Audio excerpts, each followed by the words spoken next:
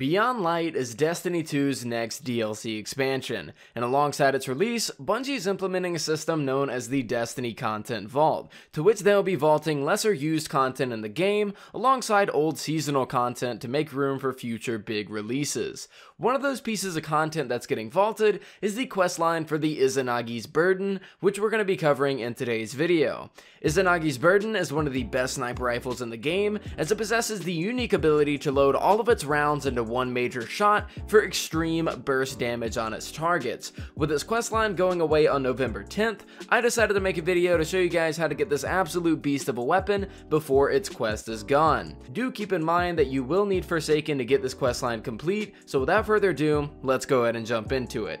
If you want to get your hands on the Izanagi's Burden, head on over to the tower and speak with 801 and grab the mysterious box to start the quest. You'll notice that this box is going to need 4 different keys to unlock. So to unlock this box, you're going to need the 4 keys that are obtained from one of each of the 4 forges in the game. If you're unfamiliar with how forges work in Destiny 2, make sure to click the card on your screen right now, as I have an entire beginner's guide to getting you started in the Black Armory. Now, to get a key to drop from a forge, you must reach the second ball throwing phase for the activity. After throwing the first 20 balls into the forge, you may notice these floating robots with a blue aura around them that will spawn in the vicinity, and you must kill both of these robots, as there will be 2, before they end up disappearing. They will only be shown for a short time during the forge. You'll be given the maximum temper buff after you kill both of them to show that you did it correctly. At the end of the forge, a bonus chest is going to spawn with the key inside of it because of this buff.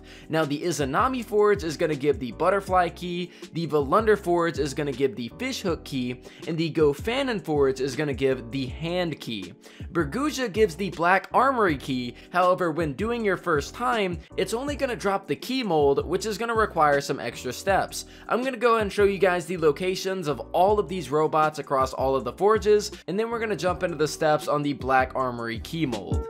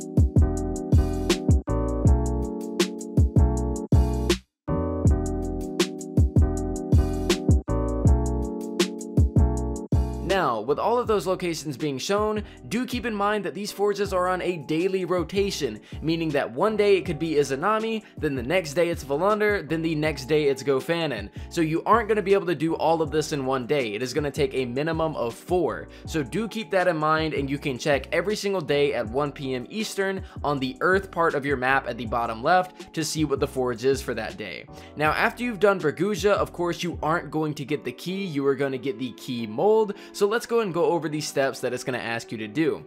The first step it's going to ask you to do is actually go to the Leviathan raid and get 24 of the Watcher lenses. So go to Nessus, click on the Leviathan, and load into the raid. To do this, follow the path that I take to this room. You'll notice that there are 6 switches that go from left to right, and they are labeled as such, 1 through 6. Flip the switches in this order: 1, 5, 3, 2, 4, 6. Make sure to do it fast enough, and this will unlock the underbelly to the Leviathan, where you can go and farm the lenses. So just follow the path that I take to get there.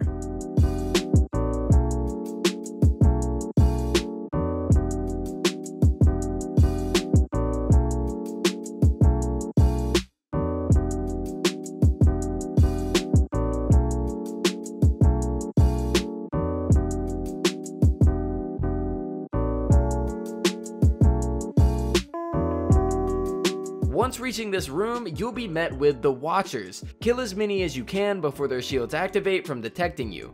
Enemies are going to flood the room shortly after you make yourself known, but after taking care of them, you can then finish off the rest of the Watchers and get their lenses. Leave the room from where you came in and you'll notice that the door is locked behind you. When opening it back up, you'll notice the enemies reset themselves and you can farm out the lenses to your heart's content.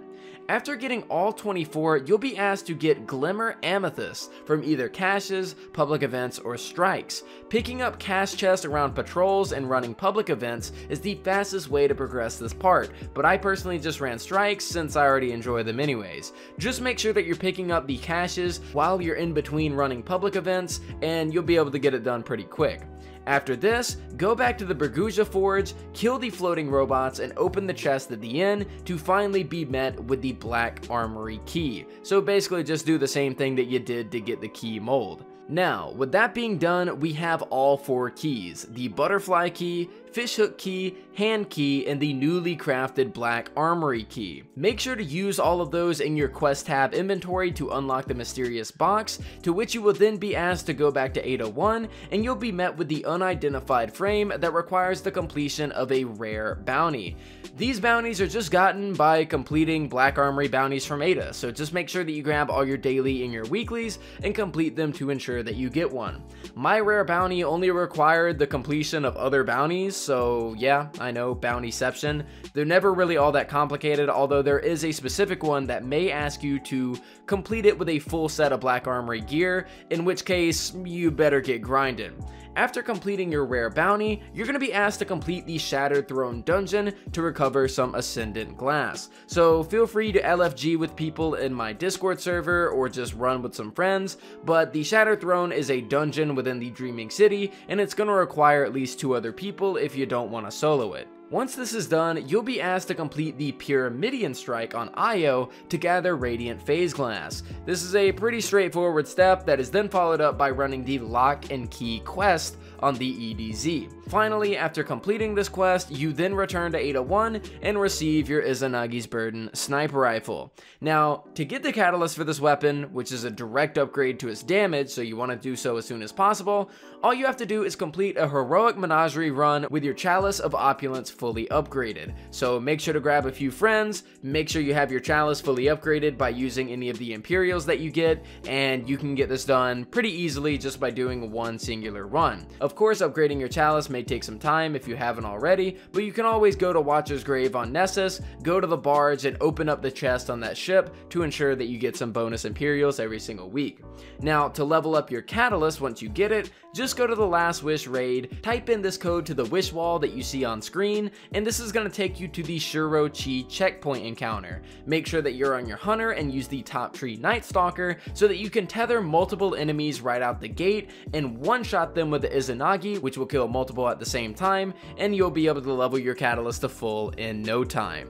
That is pretty much all the information that I have for you guys on the Izanagi's Burden. We went over how to start the quest line, how to get done with the quest line, as well as how to get your hands on the Catalyst and properly level it up. I hope that this guide was useful for all of you guys out there, as it's one that I've been meaning to make for quite a while now, as this sniper rifle is absolutely insane. I have a lot more videos coming up on the channel very soon, and a lot of those videos are going to be focused around DCV content so that you can get it all before Beyond Light comes out. But guys, thank you so much for watching. I really do appreciate it.